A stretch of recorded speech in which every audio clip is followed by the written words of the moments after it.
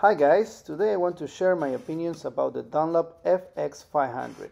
I was very surprised with how easily I could generate more racket head speed. It has a bigger sweet spot, making it easy to generate a lot of power. I felt that the Fx 500 improved my serve with more power and has a great feeling for volleys and slices.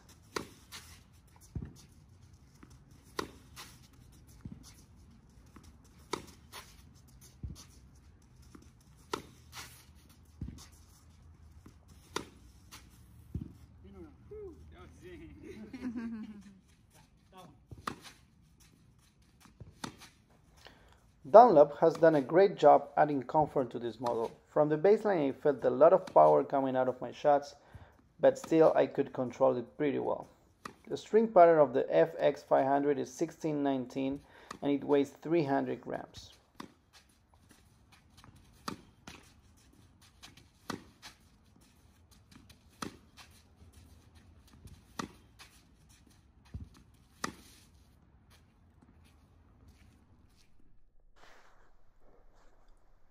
In this drill, I'm trying to take the ball on the rise.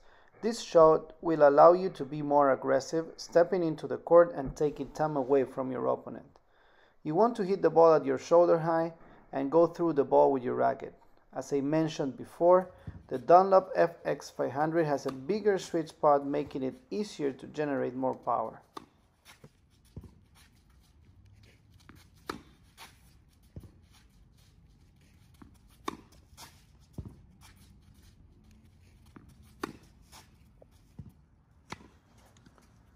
I felt that the racket helped me a lot for my net game and gave me a great touch and feeling for my volleys.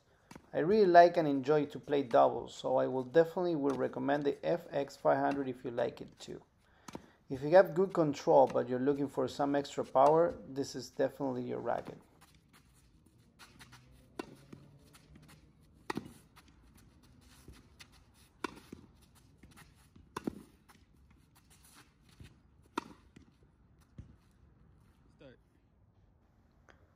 The serve is one of the areas that the Fx 500 helped me the most. It made me gain at least 10 extra miles per hour on this shot.